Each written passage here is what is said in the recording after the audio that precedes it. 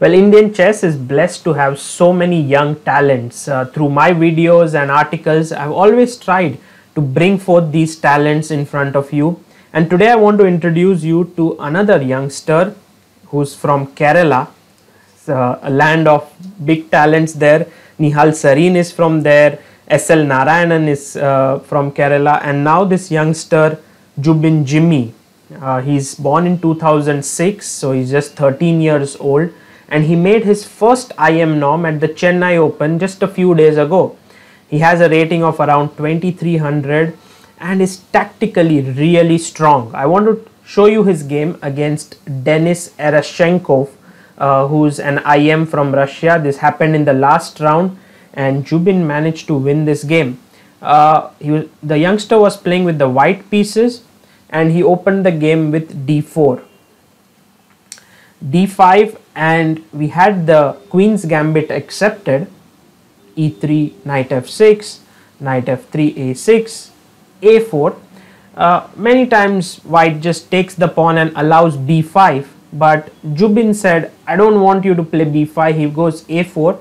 It has its own upsides. It doesn't allow black to take space on the queen side, but also has its downsides. The fact that the b4 square is weakened a lot.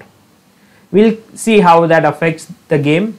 Bishop c4, c5, takes, knight c6, knight c3, cd, and now you must take with the e-pawn, because anyway you will reach an isolated pawn position even if you took with the knight.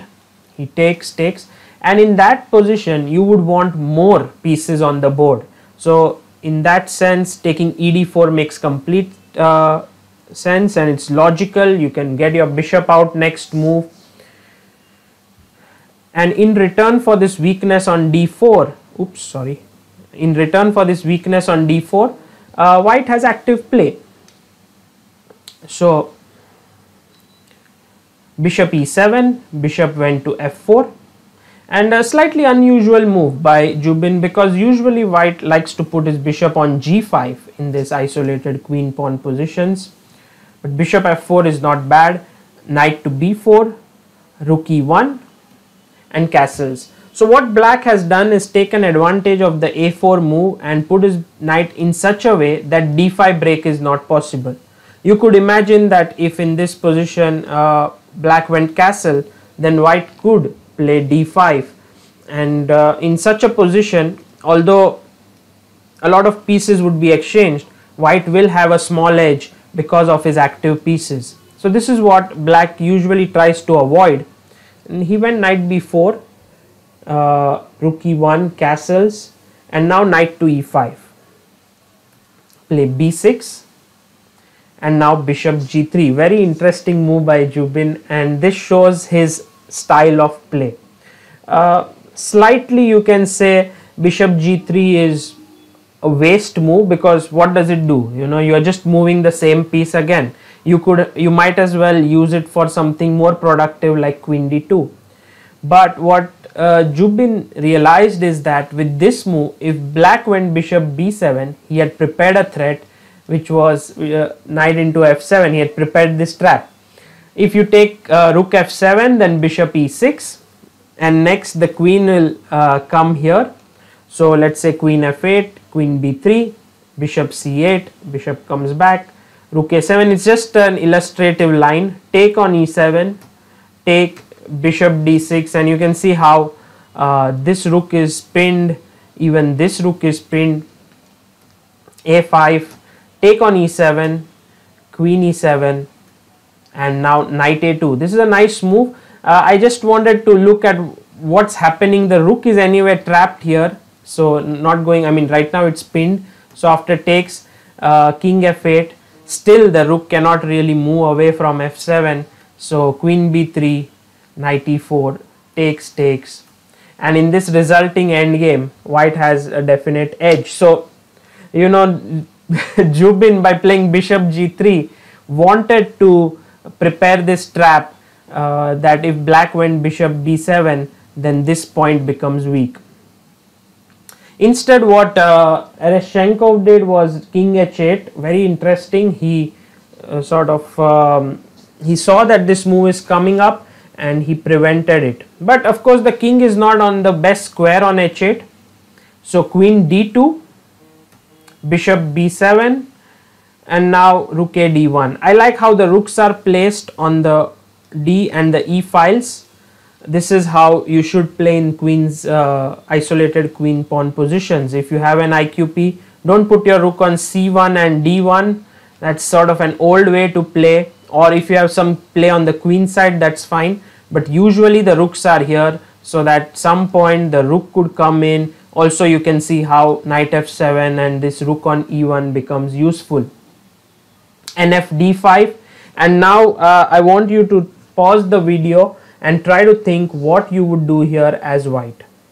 Just, it's no spectacular move or something. I want you to come up with some idea about what you would play. Okay, I hope you had a good think. Taking on d5 doesn't do anything great. You want to start doing something, launch an attack. And so what Jubin played here was very well known theme which happened exactly 84 years ago in the game Botvinnik versus Vidmar. And I'm going to bring you to the position. This is the game Botvinnik versus Vidmar, very famous position. Of course, the pieces are in different positions. One pair of minor pieces have been exchanged. The queen is more active.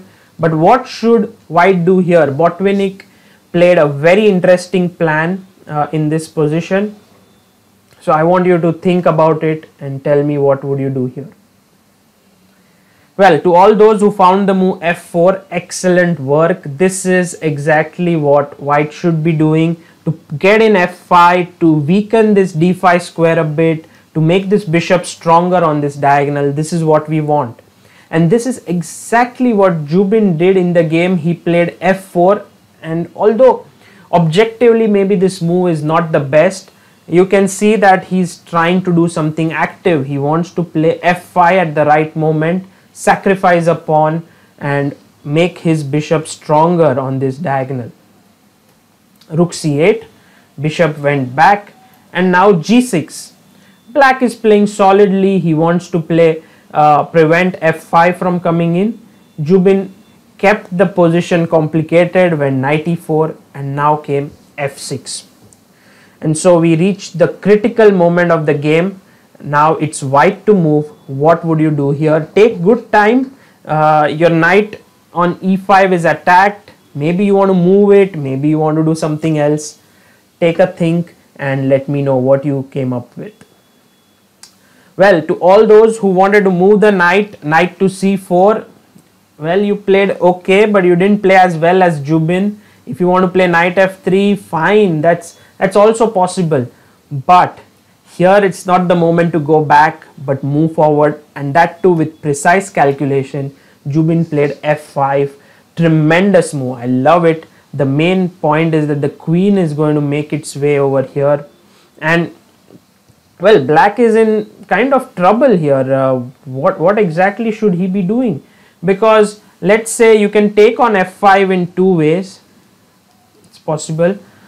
Also taking this guy just seems bad, because I can take bishop e5 and suddenly you are in big trouble. fg6 is coming up. My queen can jump in, and this king is very, very weak. So taking the knight on e5 is not an option. Black played gf5 in the game. If ef5, it leads to similar sort of positions after knight into g6 and the queen jumping in. So we won't look at that. gf5 was played, and then knight g6 check, and here black played the move king g7. And Jubin in his analysis makes a very interesting point. He says that my opponent didn't play hg6 because he thought it was a draw. After queen h6, king g8 takes, king h8, he thought I will make a draw, and so he played king g7. Of course, doesn't make any sense, because black should be very happy with a draw. He's in a bad position. However, here Jubin had no intentions of making a draw. He actually wanted to win the game, and he had seen a tremendous move here. Can you find it? It's white to move. So if you're going to waste time, what black really wants to do is play queen e8 and exchange the queens. For example, let's say it's black's move here, then black will go queen e8, you give a check here, and next move queen f7 or rook f7, and then you just save everything. So the best move here is rook e3, brilliant move. The rook is going to come to the h file after the bishop sacrifices itself somewhere. And if you take this, then you are opening up this diagonal for the bishop. So after knight g5 threatening a mate here, you must take, and now comes bishop e5 check, bishop f6 check, king g8, another check, and bishop f6, and game over. What a powerful series of moves. So you can't take the rook here. If you don't take and you play queen e8, then I play check, king g8, and now bishop e5. Again a tremendous move. If you take on e3, I have bishop e6 winning the game. That's a nice mate. And if you play something like, let's say f4, I go rook h3, and anyway it's a mate on h8. So knight g6, black played king g7, but now Jubin finishes off this game very well.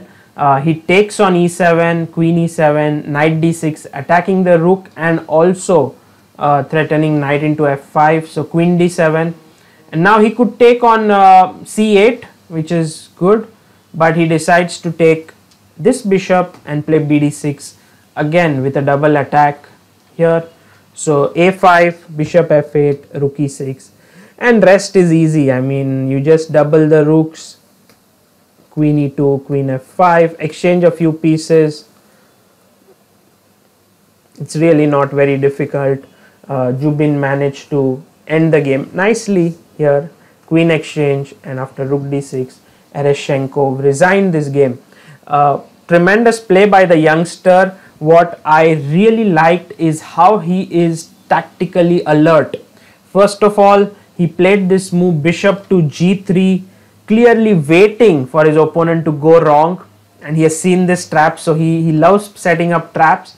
But at the same time, there was this maturity of knowing the classics with f4, f5. I'm sure he had seen this before. If he didn't, he found it on the board, which is even more impressive. And then this brilliant bit of f5 and opening up the queen, and here was, I think, the key variation of this entire game, where you go rook e3. I simply loved it.